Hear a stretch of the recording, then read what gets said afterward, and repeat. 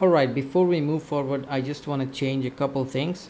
First of all, I just want to change this logo, which is right now this is a basic high level logo. I don't want this. Instead, I want my own logo.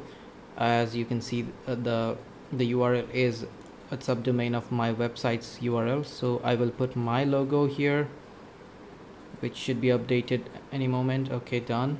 And the next thing I will do is, as you can see, there's no favicon over here, unlike the others. So what I will do is I will upload a favicon, but high level does not have this feature to upload an image as a favicon, so I need to do this via a code.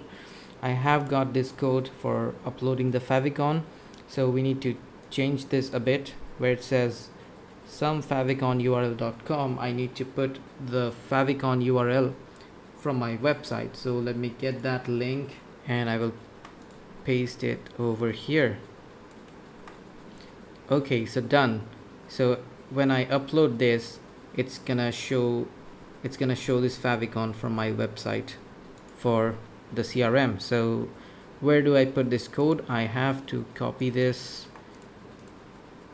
put it in custom JavaScript, and that's it basically. If you want to change the name of the CRM, you can do it from here. So let me change this to okay, and when I hit update company, this should update the logo, the favicon, and the name of the company, as you can see, which is already done. ashaduzzaman.com. The favicon should be updated. Yep, done.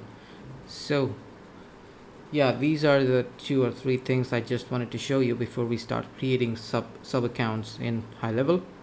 So yeah, see you in the next one.